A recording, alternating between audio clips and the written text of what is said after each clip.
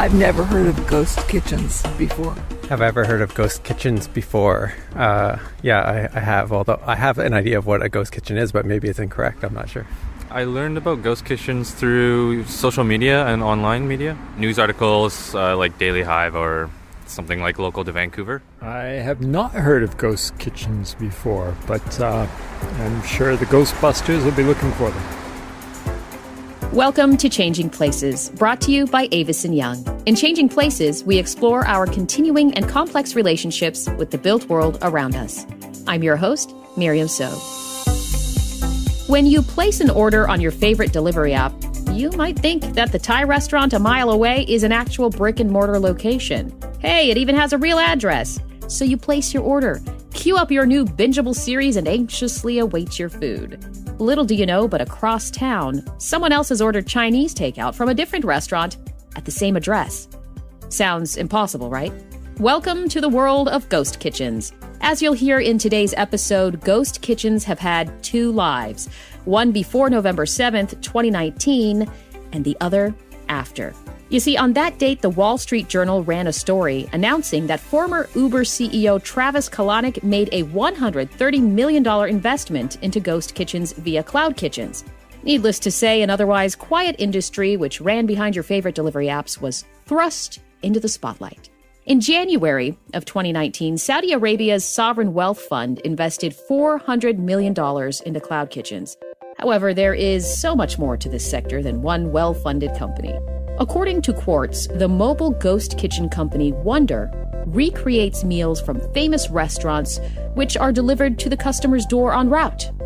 Reef, one of the leaders in the ghost kitchen sector, received a $1.5 billion investment from SoftBank. Meantime, Food and Wine reports that Impossible Foods has launched the ghost brand Impossible Shops, using ghost kitchens and doghouse kitchens. With so much innovation and investment, the future of ghost kitchens remains bright. But can they take over the world while being ghosts to consumers? I want to dive into all things ghost kitchens with my guests, Amrit Maharaj, Chief Operating Officer at Coho Collective Incorporated, and Martin Makaitis, Associate Industrial Practice Group at Avis & Young. I can't wait to get their opinions, thoughts about the sector, their experiences as of late, and what they see as the future of ghost kitchens moving forward. We'll begin in downtown Vancouver. So for me, a ghost kitchen is a kitchen that runs multiple different restaurants under one kitchen. So let's say you have 4 different restaurants all running under one kitchen that doesn't have basically a front door open to any customers who want to sit in and dine. Ghost kitchen refers to maybe moving into a spot that's already inhabited and using their appliances and fixtures. Have I heard of ghost kitchens before? Yes. First was when Travis Kalanick, the Uber founder, started cloud kitchens, and then more and more popping up around everywhere. But saw them first in the U.S., then started to come out more here. Martin Makaitis, welcome to Changing Places.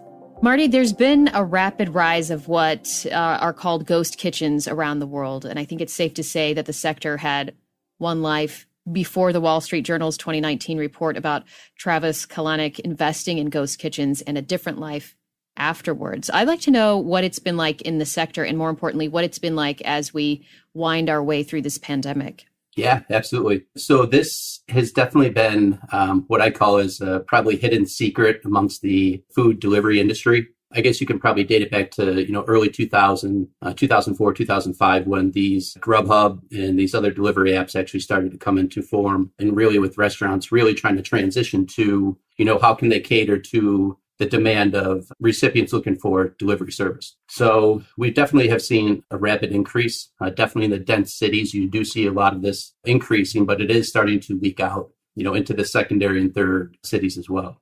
Do you think the boom in ghost kitchens would have happened without the Wall Street Journal and the pandemic? Yes. I think that even outside of the Wall Street Journal article, but the COVID alone has just basically increased this by about 5 years. So realistically, the demand has always been there, and the technology is only getting more and more better as we kind of go along each day. So with the younger generation, we're really kind of seeing them as the pinpoint to the ones that are really utilizing this type of service. They're the ones that are on the phones all day long. They really like the one click. And if they can get something fast, it's really something that's convenient to them. So we only see this as a continued boom. Were there any other factors in place 2 or 3 years ago that might have led to what's happening right now at this moment? Yeah, I definitely think the demand was there. And again, when you started to see these food delivery apps start to come into place, you definitely saw how are we going to feature this, or how we're actually going to deliver to this need and the demand. So, you had the brick and mortar stores where a lot of these restaurants were located and actually started to do delivery service out of, even if they didn't do it in the past. That obviously only had increased traffic flow and obviously caused a lot of congestion and problems in the kitchen too, trying to cater in the dine-in as well as feature out to the delivery service. So, really it started off with just a couple of test kitchens, and some of these actual private owners of these larger restaurant groups really were actually starting to put multiple restaurants in one kitchen and actually kind of combine the menus to see if that would actually be a good feature. And it turned out to be actually a very good test pilot. So you saw one come into place with a lot of these private owners that are now actually multiplying across the nation and in major cities. Is it more cost effective to put a bunch of restaurants in one? Yes. So you're looking at, compared to a brick and mortar store, you're looking at the size of these kitchens are really only about 500 to 700 square feet that really only have, maybe 1 or 2 chefs in there that are really on an hourly basis pumping out about 60 orders per hour. Whereas you look at a brick and mortar store, I think that's about half of that. And so when you really can add on more features to the menu, more items, more attractiveness to the user on the other end that can really, in one essence, order Chinese and barbecue all in the same order with the same delivery driver coming at the same times. Can you give us an example of who the major players are in ghost kitchens and who's driving the demand? Yeah, so a big one you hear about right now is Reef Technologies. They're definitely the leading horse, mainly because they are backed by SoftBank. So they have the capital to actually go ahead and gobble up these, smaller technology firms that are actually, building up these platforms that will cater to these ghost kitchens, to the food delivery service in general. And so now what we're seeing is these restaurants seeing wait times before that were, longer and actually couldn't meet their clientele because they didn't actually have the restaurant capacity or the locations to actually cater to those needs. Now this ghost kitchen is actually going to allow them to meet that demand. The pandemic, I would say, for my own experience, drove me to do more of these online orders as a way to support restaurants and be part of a solution somewhat. But I wonder, though, if we go back to some semblance of in-person stuff and people are going to be craving socializing, do you think that demand will go down, the consumer drive? As of now, no. This is definitely a forecasted industry that is projected just to continue on the upward trend. Right now, globally, it's, I think, right around about $100 billion business. Within the next 5 years, they're actually looking to see that double in growth. And the U.S. alone is one of the lagging, countries that's actually behind in the ghost kitchen space. You see China, parts of Europe that are actually accelerating in this need. So with that said, it's only going to be an increased boom. But you are still going to have the clientele that does enjoy going in to dine. But this delivery service is not going away. I think the choice between a ghost kitchen or a restaurant, like a sit-down restaurant for me, would be pretty immaterial. Like the ghost kitchen obviously has advantages in having a smaller footprint, but they also service people in a different way. Like you can't have a sit-down restaurant with a smaller footprint and service people in the way that they do. So, I think for me, I wouldn't make much of a distinction there. As this sector continues to grow and expand, do you think that ghost kitchens could be a real threat to traditional restaurants? Yes and no. I think, one thing, you have larger brands that are definitely taking advantage of this ghost kitchen space. I think the threat goes to the smaller mom and pop shops that are around your local businesses that, originally were dine-in only and definitely don't have the capacity or the workforce to actually do a delivery service. So with that said, I think you're going to see a lot of these third-party apps that are going to help those small shops to cater delivery. But overall, I think in general, they just have to implement this delivery feature to stay alive. Marty, where do you see the growth in the ghost kitchen space right now? What's the latest that's happening? So right now, I think you're going to start to see the secondary cities that we'll compare the two. So New York, you can have unlimited options of where you want to do fast dining or takeout service. And then you look at a suburb we'll compare it to Denver, that really doesn't have those quite options. So what we see is a lot of these ghost kitchens are going to start going to those secondary cities that don't have the multiple food options that these larger, denser cities have. Because overall, we have a service, then we have products that people want, and they want it now. And realistically, that demand is not going away. We've offered that through e-commerce and everything else. So with that said, with the demand still being there, we're only going to see an increase of these type of ghost kitchen spaces to accommodate that. But speaking of the technology and using tech with the ghost kitchen sector, how do you find where to operate a ghost kitchen and find customers? Is it data driven? Is it just, let me just plug this in here and see if it works? That has definitely been a work in progress from the early stage of this. Restaurants were definitely picking out the hotspot locations around the dense cities where they weren't located. So they would put these, ghost kitchens up, put the delivery service out there and really test the product to see who was coming in and out and who was actually using their product. And so before they would actually go in and put a brick and mortar, this was really the test cycle for where they chose to pick that location. And now with the technology that we have and the cell phone usage and the cell phone data that we can use and track mostly through these third-party services, but realistically just through geofencing and tracking where customers are going to and from certain brick and mortar spots, we can actually pinpoint exactly where to put these ghost kitchens. We can actually see where exactly these deliveries are coming from, the quantity, what it is they're ordering, the age range that the person who is ordering it from. So we can really dissect to a certain demographic and crowd and really pick a product and get it to that location to feature it. I would order from Ghost Kitchen, especially if I knew that it was something local. I'm all about supporting local. With so many ghost kitchens popping up from Reef to Cloud Kitchens, do you think consolidation will hit the sector, or do you think it's immune to sort of a monopoly? That's definitely a good question, right? Because Reef is definitely the big player in this. And, again, just with the capital that they have behind them, it is really hard to compete. So you might have, again, business groups or restaurant owners, private ownerships that are really going to want to maintain their own restaurants and create their own platform. Or you might have someone that wants to do something completely different, whether it's, go a whole health route, which is obviously a big boom right now, and actually hire on 3 chefs that actually are preparing the meals on a daily basis.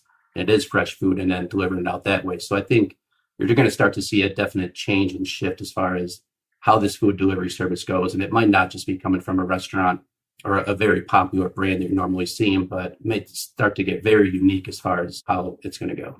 Are you seeing any trends coming our way in the next 5 years or so? You're going to start to see different type of people really trying to get into the business sector.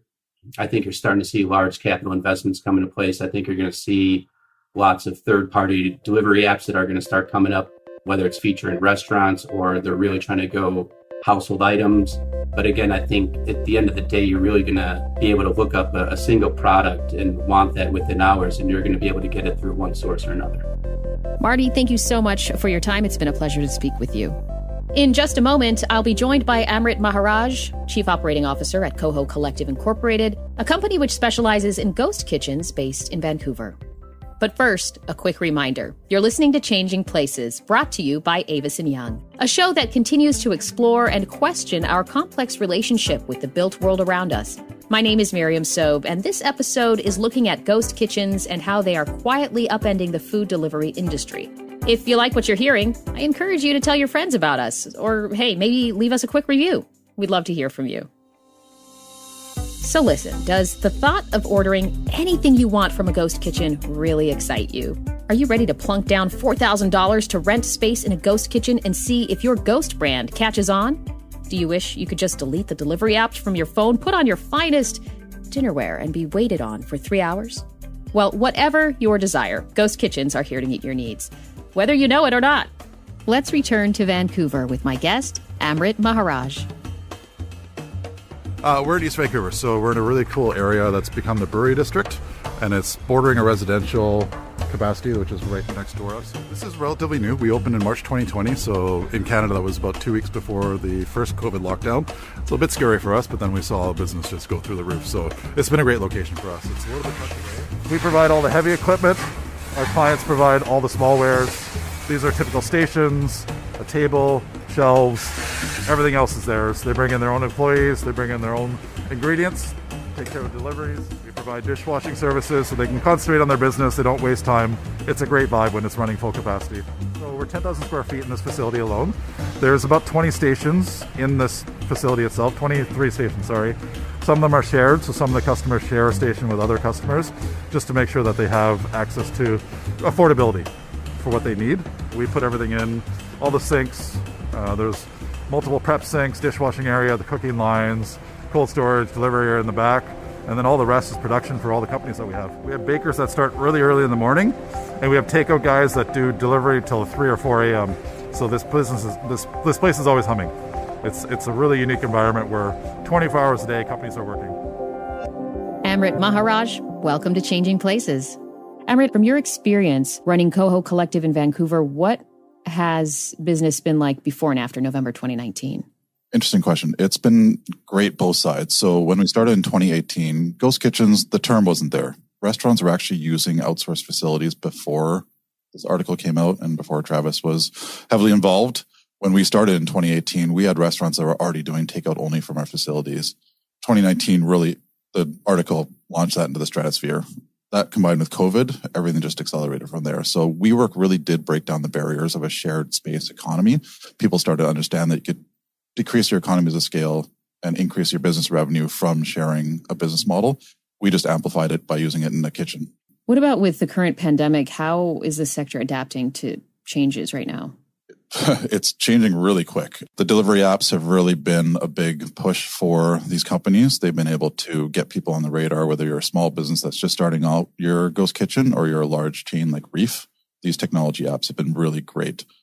They've also lowered the cost of delivery for people. They've gotten access to markets they wouldn't get to. Other things that we've been doing, we've seen the sector adapting to that we do in our kitchens is that we offer group buying. So we lower the costs because we have so many different restaurants and food producers within our spaces. We're able to go to the restaurant or the food suppliers and talk to them and say, hey, look, we have 110 companies working within our walls. Give us a group discount. So lowering the costs, sharing, again, back to the sharing economy. And then even automated concepts that are coming out, beverage robots, automated delivery technology is just, it's here to stay. And that's been really how the sector's been adapting. They just embrace that technology, embrace that shared economy and run with it. How are ghost kitchens different than in the past? Let's say somebody wanted to start a company and they have to go rent or find a kitchen where they can make something with up to standards and, licensing and stuff like that. They're still similar. I mean, it is the same concept. Ghost kitchens just operate as a restaurant. We have, again, out of our 108 members, we have people that are doing CPG, which is consumer products for grocery stores. We have people that are caterers, food trucks, and the restaurants doing their ghost kitchen. So the ghost kitchen is just the new terminology for the technology and the driving behind it. So we now create spaces that are shared, but have these ghost kitchen capabilities within them. When you look at Coho Collective, Cloud Kitchen, Reef, and the thousands of other small and large ghost kitchens, what are you seeing in the market right now with your stakeholders? Our investors, the people that are backing us, they're really savvy in what's happening. Again, WeWork broke down a lot of barriers. People understand that a shared economy is the way to go. We really are able to help a lot of people. So the investors are interested in our growth and they want to help. They want to support. They're connecting us with partnerships that help us scale across North America really fast. But the investors are really getting very smart about what our economy is. And what about folks that are driving this industry? Would you say it's investors or tenants or apps? Where does that come from?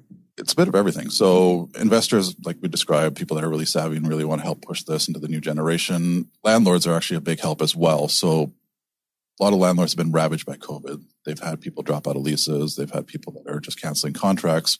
Whereas we can come into the stable model, sign a 20-year lease. They're very engaged in helping communities as well. So we can offer them stability and the margins that they need to see. So landlords have been very, very supportive of us.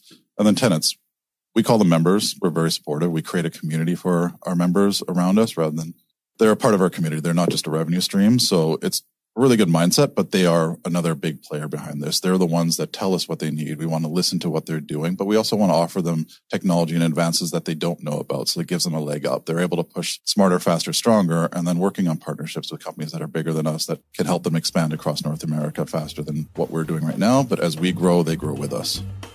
What comes to mind when you think of ghost kitchens? Low barriers of entry for chefs. don't have to start up a restaurant. They could do a ghost kitchen, build their brand that way. So people come here and realize, oh, I can finally pursue my restaurant dream without having the big overhead costs. So they start off here with one company and then they start their own business. So it's been really cool to see. If a person with a few recipes can go into a ghost kitchen, get on all of the apps in the area, and pretty much open a restaurant while paying, let's say, $4,000 a month in rent, how does the restaurant across the street compete with multiple expenses from rent of, let's say, $20,000 a month, the staff, bills, etc.? Really good question. Restaurants are there to provide an experience. Like the room, the ambiance, the service, nothing's ever going to replace that. People want to go out. Food brings people together. But now ghost kitchens are great for takeout and delivery. There's much more quick serve. For example, a family wants to stay home and order in for family on a Thursday night or a special weekend or occasion, or then you want to go out to a restaurant. So it's really nice to have that balance. There's room for both. Restaurants don't have the capacity to do the takeout and the restaurant in dining at their facilities. So they still have their bricks and mortar, and then they come to somebody like us to do their takeout only, because then they don't have delivery guys clogging up their wait rooms, because these restaurants are built for their in-house dining. They're not built to have 3,000 orders a week on top of their regular in-house dining in there. So they really do complement each other, and there is room for both. Do you think ghost kitchens will realign the restaurant sector at all? I think they will. They're really enabling people to do more with less. There's a lot of opportunity for people to reduce their overhead, to reach audiences that they couldn't reach before. A lot of these delivery apps work within a 5-kilometer radius. So a lot of these restaurants, or even just mom and pops that have started a ghost kitchen on their own, they're able to open multiple locations within the same city in different facilities and reach different audiences, because these delivery apps only have certain radiuses behind them. So it is really cool to see that come to fruition and growing. Do you think any of these ghost kitchens, like the smaller ones, are going to be squashed, for lack of a better word, by bigger companies like, let's say, Chipotle or McDonald's deciding to open their own ghost kitchens? No, I mean, and one of the great trends we've seen during COVID is people really supporting local. There's always going to be room for McDonald's and Chipotle, and they're very smart. They know their analysts. They know where there's going to be opening. There's room for everybody to grow and grow together. And the more technology that comes into the place, the easier it is for those small mom and pops to compete with those big Goliaths. But no, we see the opportunity for both, and both provide gainful employment. Yes, the small mom and pops, you want to help support them, but a lot of these larger brands like Chipotle and McDonald's offer huge employment for people that need it, especially myself. Like, I come from an immigrant background. I know how vital those types of businesses are, because a lot of times as an immigrant, you can't find jobs in other places that are supportive. So places like that do need to exist, but they can exist right beside the small mom and pops. What about where folks are going to be serviced by ghost kitchens? Will they be in suburbs, do you think, since a lot of people aren't going back to the office anytime soon? Or, would they spring up in vacant restaurants? How do you think they'll have to be built to satisfy the needs of the space or the clients? It's a bit of both. So you can operate anywhere. You can be right downtown. You can be in the suburbs with people not going back to the office. Everybody's working from home, or they're working from shared workspaces. You can really exist everywhere. And like I was saying, these delivery apps have this radius. So whether you're at home or whether you're in the office, it really does help cut down costs, because you can have your meal delivered. What's the relationship between a ghost kitchen and apps like DoorDash? The emergence of apps like DoorDash, Skip the Dishes, Uber Eats, they really help ghost kitchens hit a wider audience, especially for the small business or new businesses. Before, you'd have to put an ad in the paper, you'd have to get website hits, you'd have to go on Facebook, you'd have to do all this viral marketing. Now it's just, you sign up on Skip the Dishes, you can get priority, you're in a really defined market if you have a really cool concept. So it's just really helped amplify those small businesses. And like we're talking about, they're right next to McDonald's. They're on the same page as McDonald's and Skip the Dishes and Uber Eats and all these types of delivery apps. So it's really helped push them out into the forefront. Like, we have great restaurants that are just ideas that started, and they're 2 people, and now they have 5 full-time employees. So being able to give them that stability and that basis with apps like DoorDash and Skip the Dishes, who can amplify them, it's amazing to watch. Is it cost effective to use in-app if you're a ghost kitchen? It's getting there. There's some intricacies that still need to be worked out, but that's one of the benefits that we've been able to do as we grow and scale. We're able to bring those discounts to all our members. You don't have to worry if you're a small, just starting off business. We've already negotiated with you. But this really does help amplify it. When you combine the ghost kitchen with the deals that we're able to get as a large facility across multiple locations, it does work in their favor. During that COVID shift, we've seen a lot of people move to the online takeout delivery system. So we're developing our own technology to help with that side of it. What are some of the trends, good or bad, that we may see in ghost kitchens in the next 5 years? we're working still, there's kinks that are always in a rapid growing industry like this. The projections are into the hundreds of billions of dollars over the next few years or by 2030. So there's always going to be things that need to be worked out, but it's really heading in the right direction for everybody. And then for a few $1,000s to start off with, you can really try and see if it works. And if it doesn't, you tried. But for big companies, that economy of scale is massive. That you had mentioned before, like Reef and Cloud Kitchens and us, we're able to do for the consumers is offer accessibility, drive down costs, just make it more fun. Like it's a really cool industry to be a part of right now. Well, thank you so much, Amrit. It's been a pleasure to have you on the program. I'd like to thank Amrit Maharaj and Marty Makaitis for giving us a deep dive into ghost kitchens. It's really been a pleasure to speak about this dynamic sector as it continues to evolve, grow, and reshape the food delivery game. Join us next time as we leave ghost kitchens behind and dive into the fascinating world of flex space. It's not just co-working anymore. Flex space can mean anything. I'm Miriam Sobe, and this is Changing Places, brought to you by Avis & Young. Thanks for listening. See places changing and evolving in your neighborhood? Share your evolving spaces with us on social media using the hashtag #ChangingPlacesPodcast. I'm Miriam Sobe, and this is Changing Places. Changing Places is brought to you by Avis & Young. Our producer is Andrew Pemberton Fowler. Our sound engineer is Patrick Emile. Our production assistant is Gabriella Mrozowski. Additional production support is provided by Jar Audio.